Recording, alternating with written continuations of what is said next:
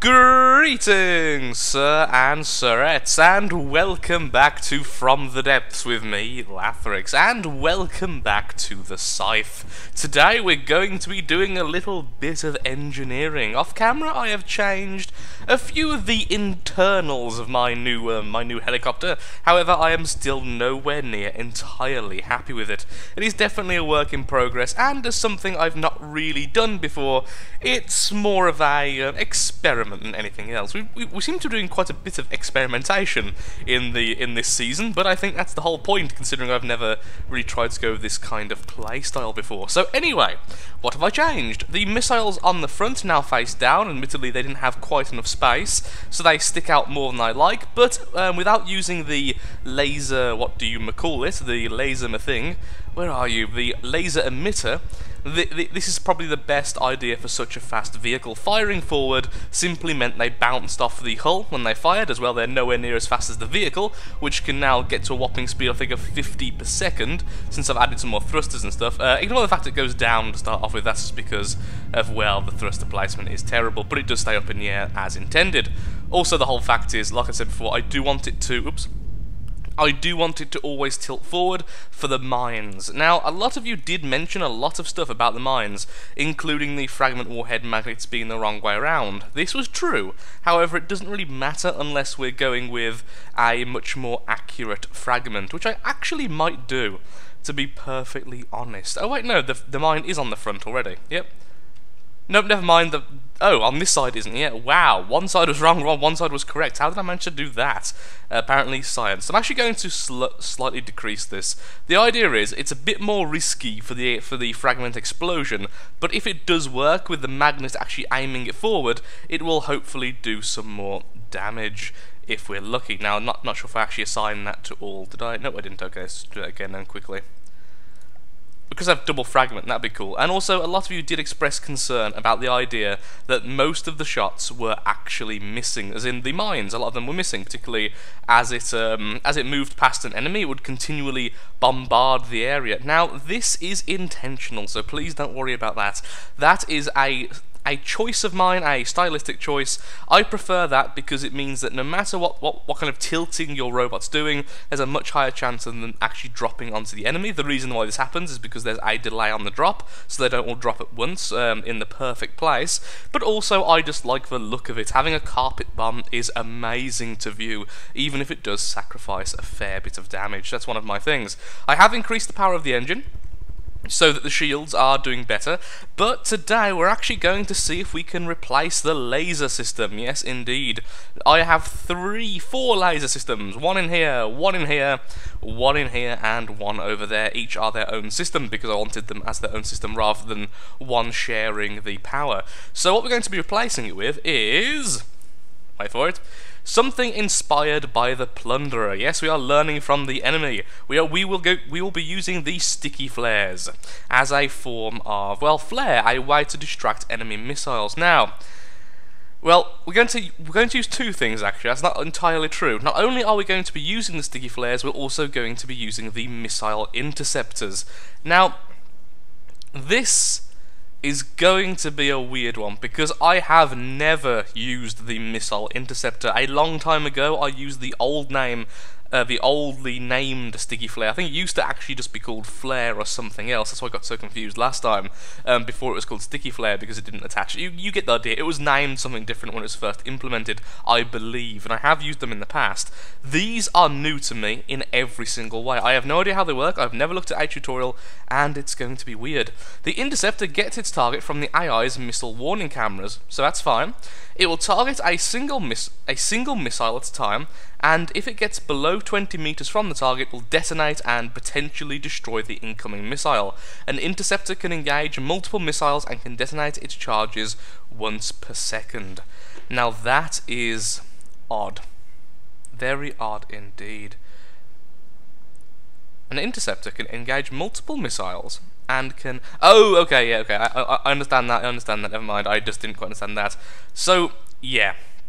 This is going to be weird. So the whole concept is your missiles go towards the enemy missiles and explode within a certain radius of them, thus trying to destroy them. Now, I don't know which warhead would be better. Would it be EMP?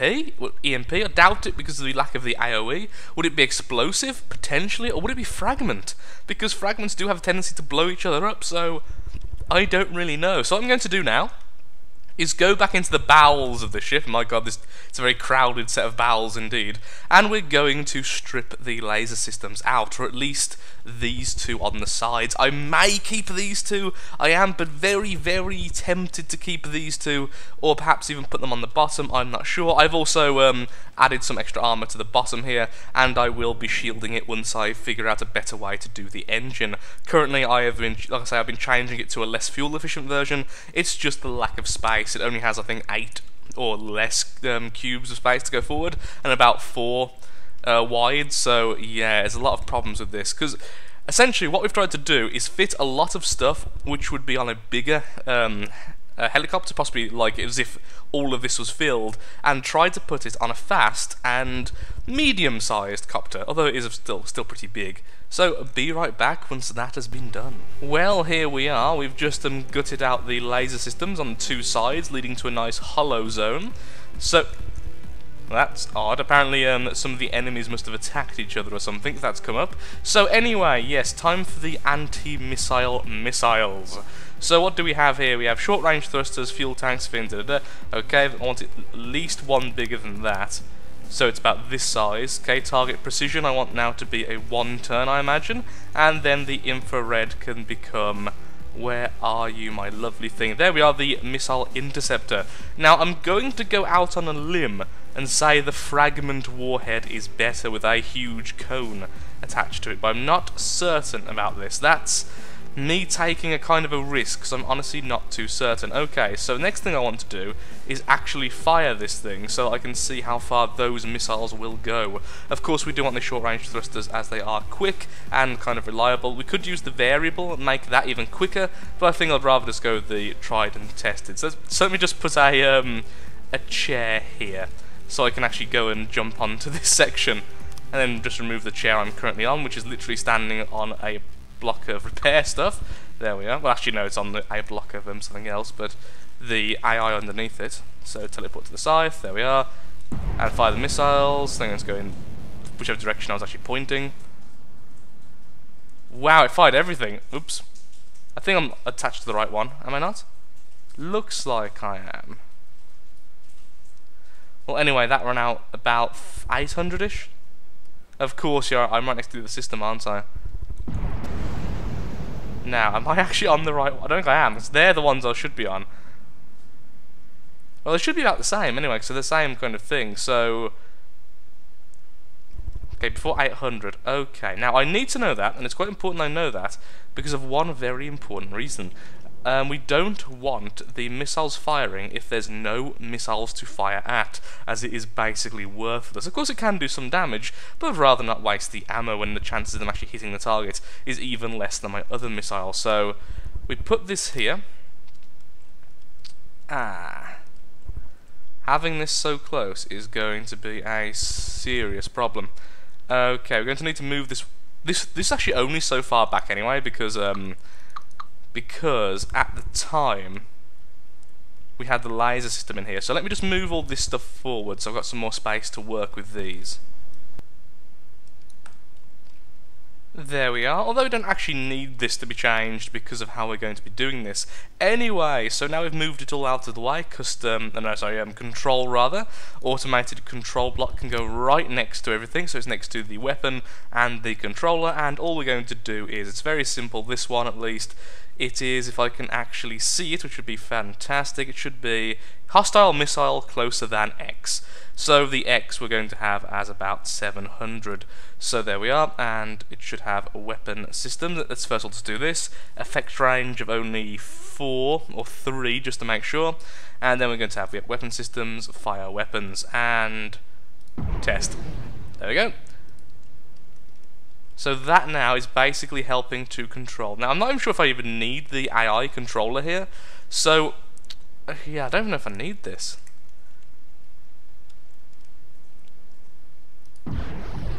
Does that only fire once? See, I'm not sure how that works. I've never did the weapon systems using an AI segment. AI control block segment, rather. Do I still need the AI controller here? Because surely if the enemy's there, then this is going to be firing away constantly. Which is curious.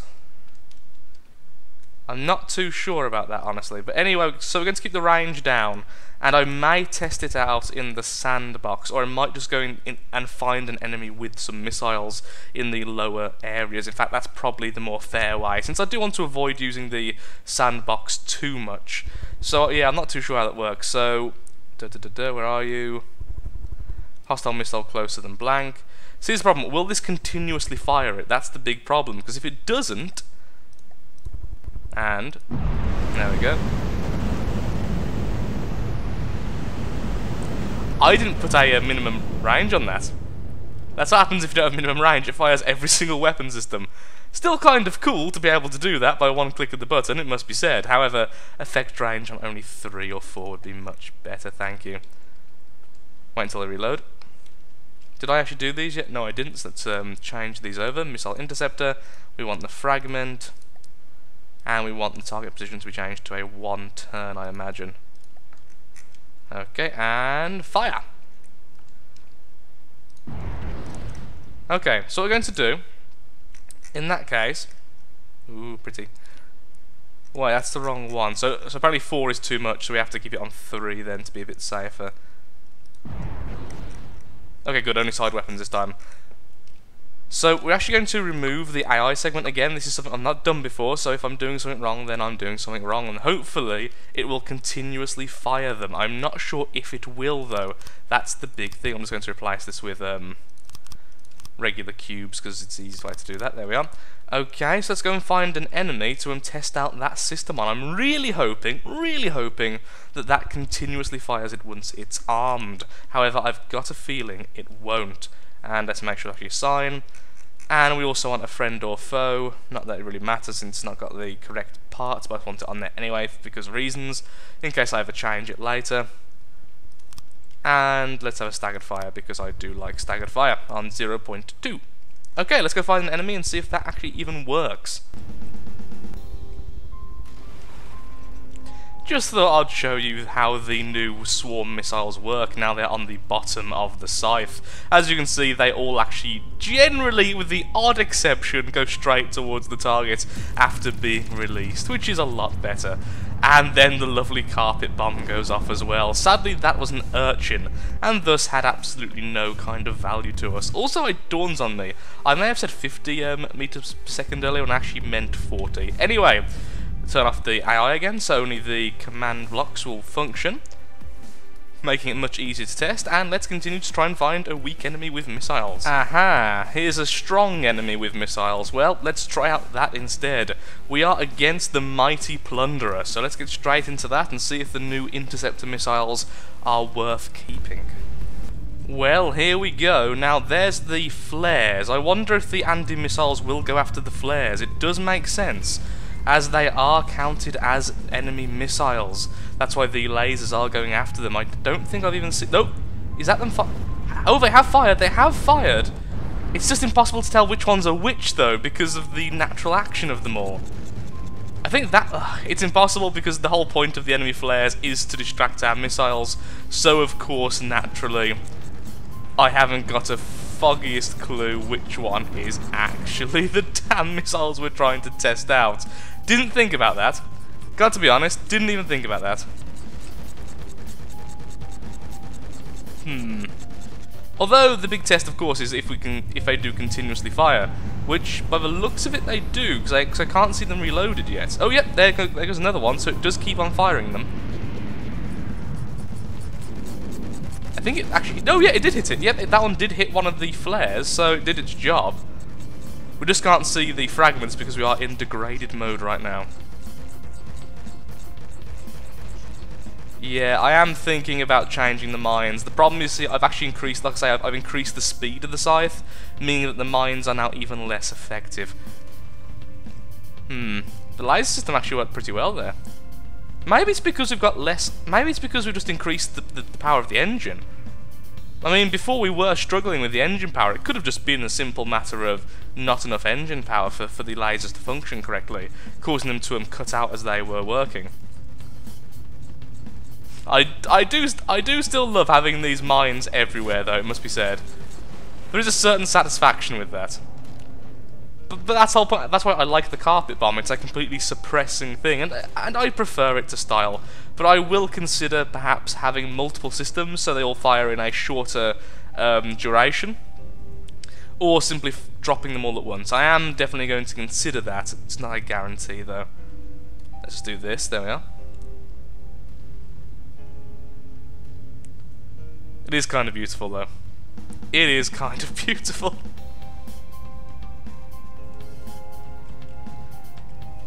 I kind of want it to fire another missile at me so I can see if it works or not.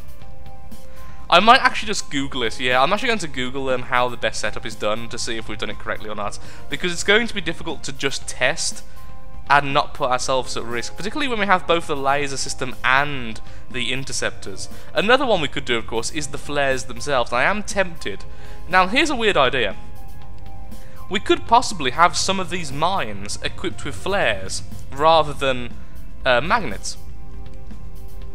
And by the way, those explosions are not the ship hurting itself, they're the repair drones going back into their bays.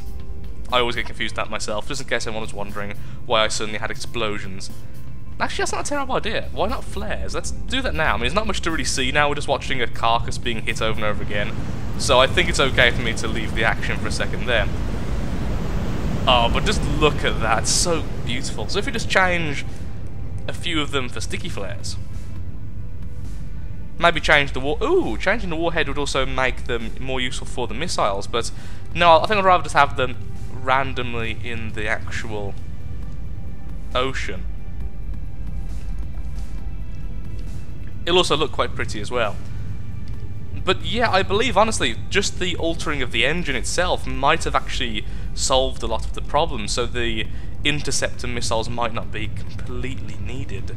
I'm not too sure. Also, it dawns on me, maybe a proximity warhead. No, because they get set off within a certain range anyway, don't they? So, there we are, just a couple more. I mean, this is quite a good idea. I mean, on the way down, they will act in the same way. Okay, back in a second once I have a quick look-see. Well, here we are, sadly, in the sandbox. After a good 10 minutes of having a look around online, I will say there was a shockingly low amount of things actually available on the missile interceptors and their nuances and all the little things we need to know about them. So we are in the sandbox with a crippled scythe. Yes, this scythe has all of its AI kind of stripped out, and it has its laser systems turned off. We're going to be spawning in a very basic enemy platform I've just made, which will hopefully just fire missiles, nothing else. Well, it will definitely do that, and we'll see if our lovely ship can actually deal with that. So, on the Deepwater Guard team, let's summon in vehicle test. Literally just a platform with an AI. I also apologise for the low frames. It's something to do with the... Oh, nope.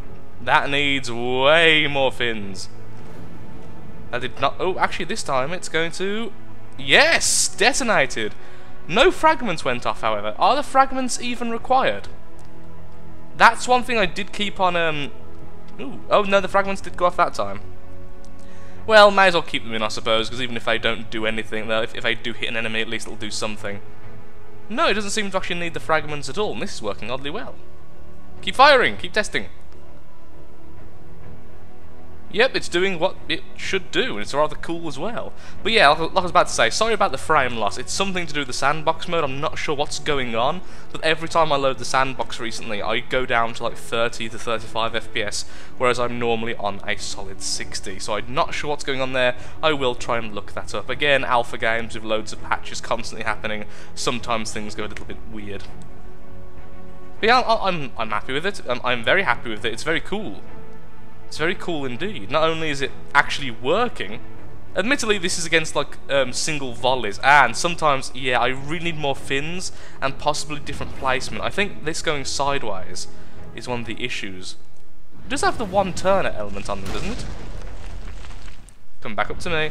Come on. Oh, did I just lose the control block? I just lost the control block for that, didn't I? Well, we're going down then. That's what happens when you strip out almost everything inside. It's literally hollow right now. It's got the very basics. It's got the engine for the shields and stuff. It's got the ammo processors and then nothing much more. Yeah, maybe front... The thing is, it's going to have to be... Here's the problem. I can't just make it forward-facing because how fast we're going to go. But these are working pretty well. I do think that perhaps better fins are needed. Well, they're definitely needed. So let's just do this. There we go. So now it turns much more rapidly. Wow, it actually managed to go in a full circle and then stop the enemy missile.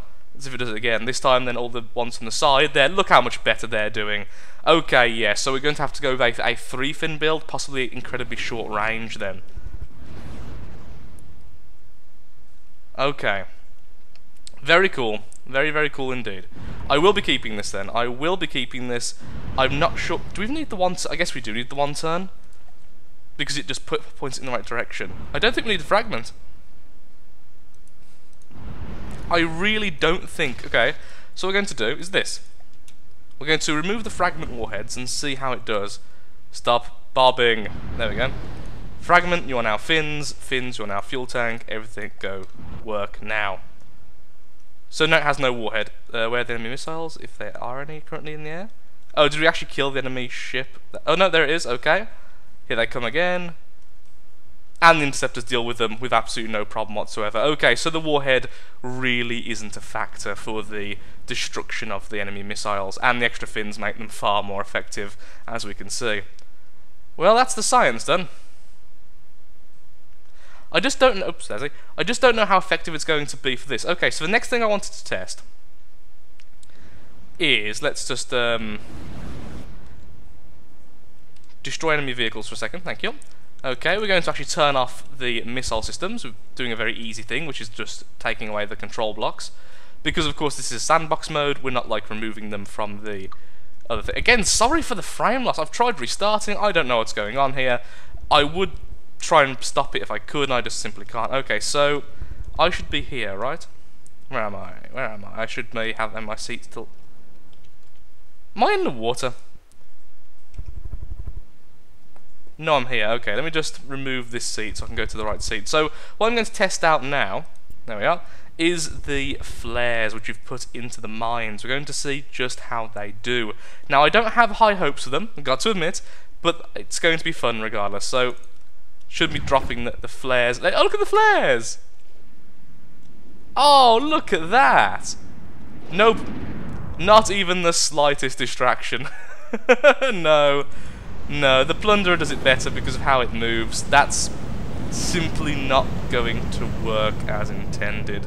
But on the upside, it looks really freaking cool. Oh, it worked! It worked once.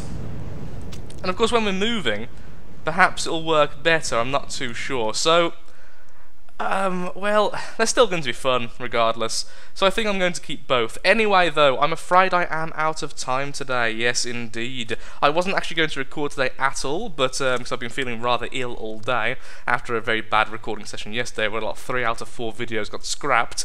But I really fancied a quick game of this, so thank you so much for watching. If you have enjoyed the video and are enjoying the series, then of course, likes, favourite, shares, comments, all that good stuff helps out me, helps out the channel, and most importantly, shows that From the Depths is a series you wish to see continued in the future.